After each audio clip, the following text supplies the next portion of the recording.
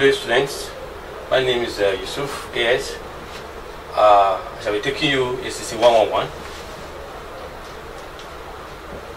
In this study session, we are going to look at the accounting equation and its components. Accounting equations,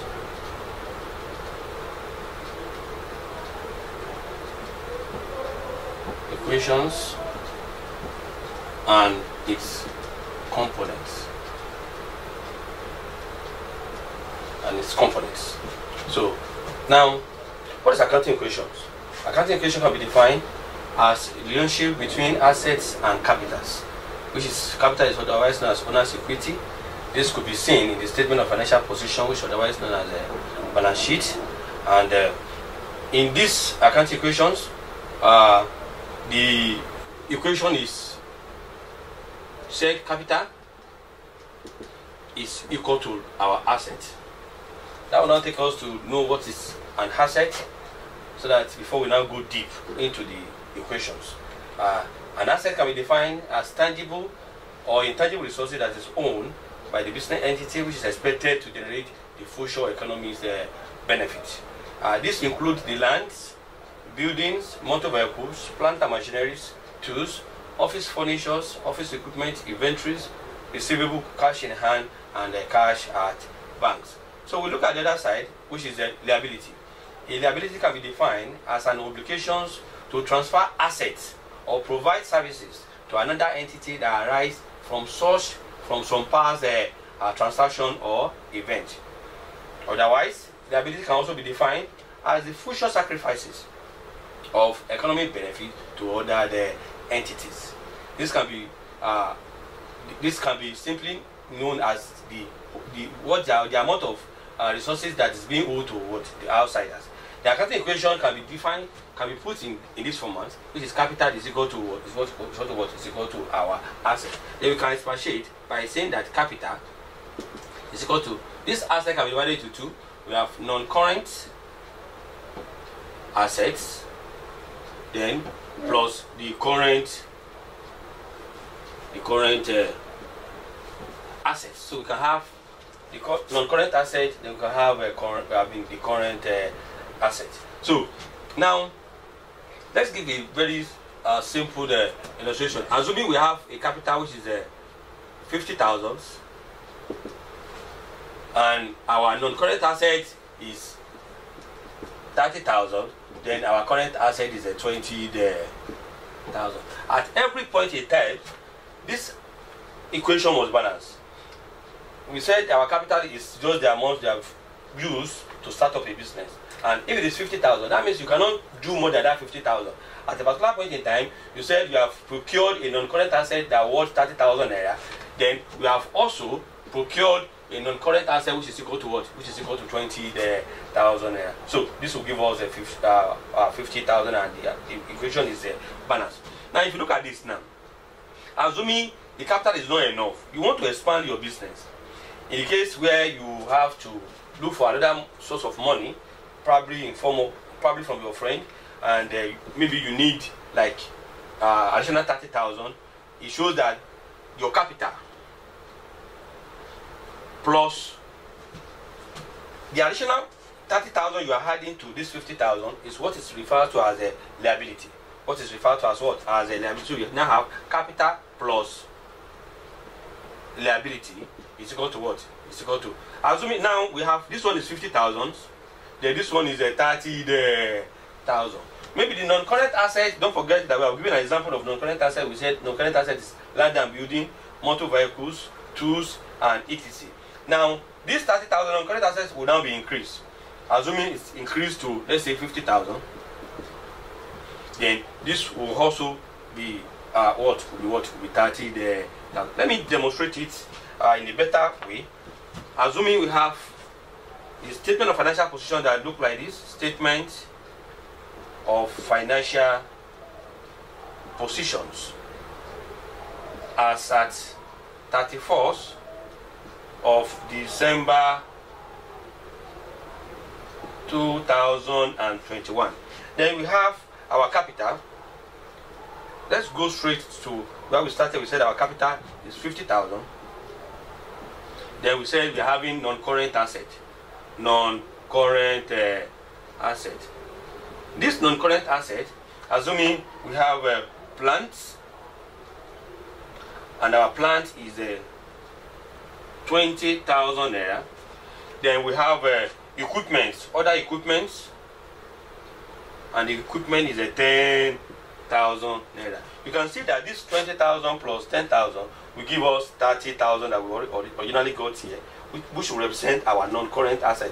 What we are saying in essence is that our non-current assets in this question can be divided into two. We have plants, then we have what? We have equipment. These are the tangible resources that will be used to generate full short benefit, economic benefit to the organization. Now, if you have that, this one is having 30,000, then we can have our current assets now. Our current asset, we have a lot of examples of current assets. We have our inventories, then we have the receivables, we have the cash in hand, and we have a cash at bank, and so on and so forth. You can refer back to the notes that we have treated under the accounting equation in our earlier lecture. Now, if you look at this now, under the current asset, assuming we have our inventory,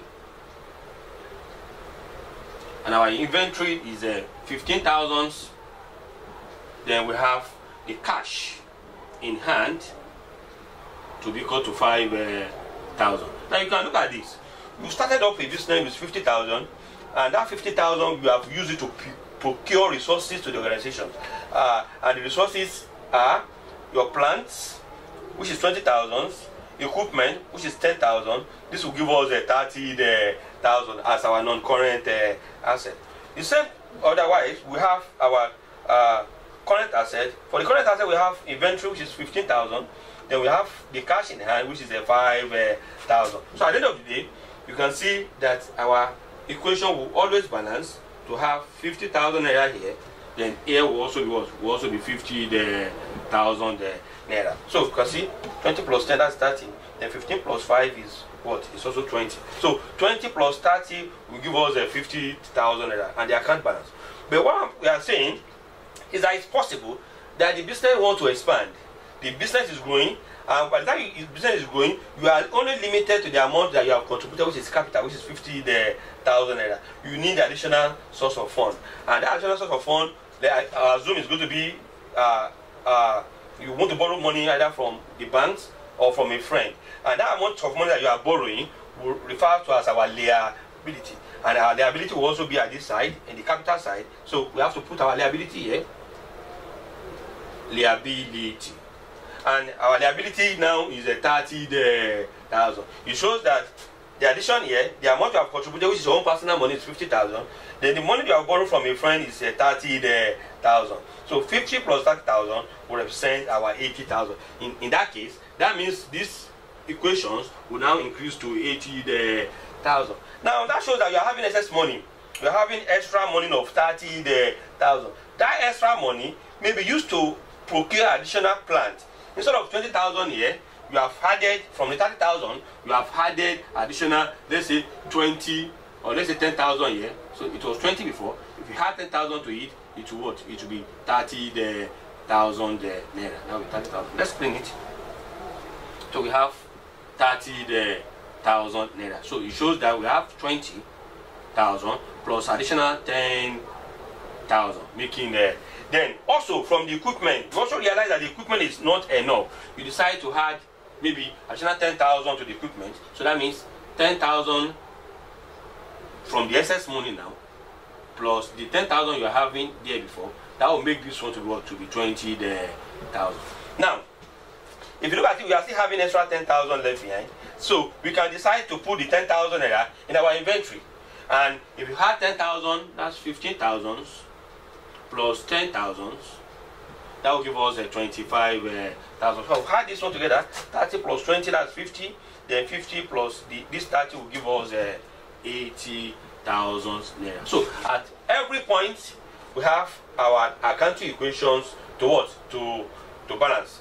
So I will understand this concept of the accounting equations where we said that our capital will always be equal to asset, or where we also extend that our capital will be equal to non-current asset plus a current asset. We have also said that this can also say that our capital plus liability will be equal to the non-current assets, non-current asset plus our current asset. That is the explanation there. But we can briefly look at an exercise. Let's look at an exercise so that you can have more understandings of accounting equations. Let's look at it. Let's look at exercise. Assuming we have this exercise, and we have assets, we have the liabilities, then we have our capital. Assuming we are giving here A, our assets, assuming we are giving 250,000 naira, then our liability, assuming is not known. Are you with me now? Then we have our capital, assuming our capital is 140,000 naira. 140,000 naira.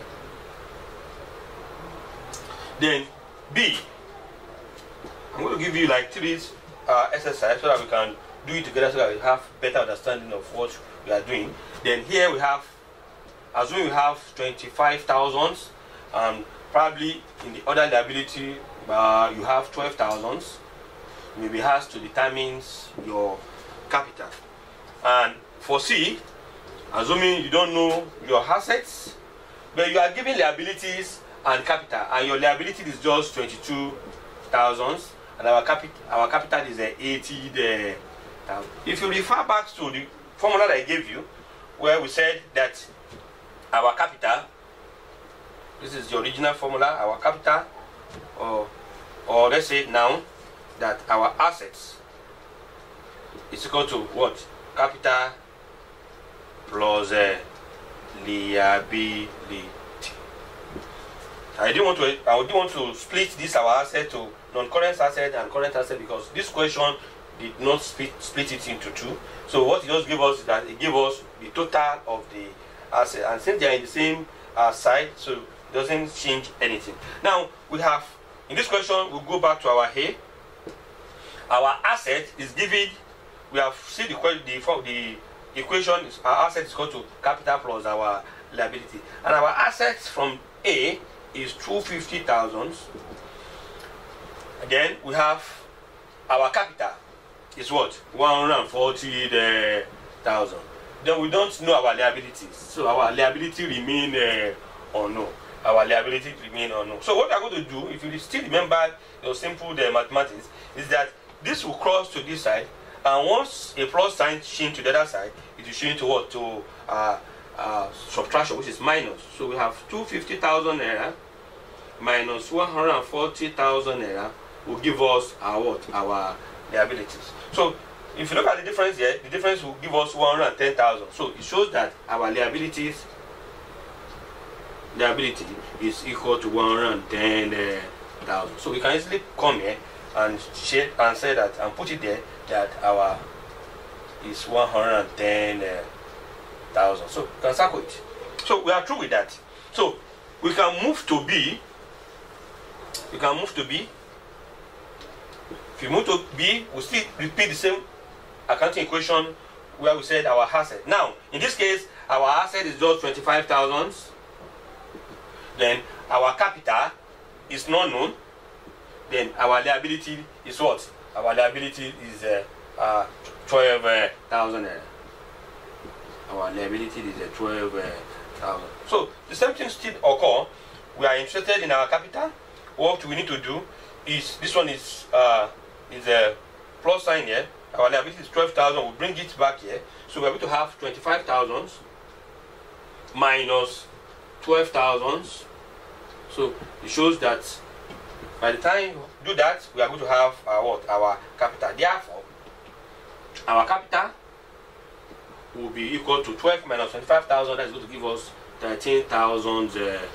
So we can easily come here and put that is equal to 13,000.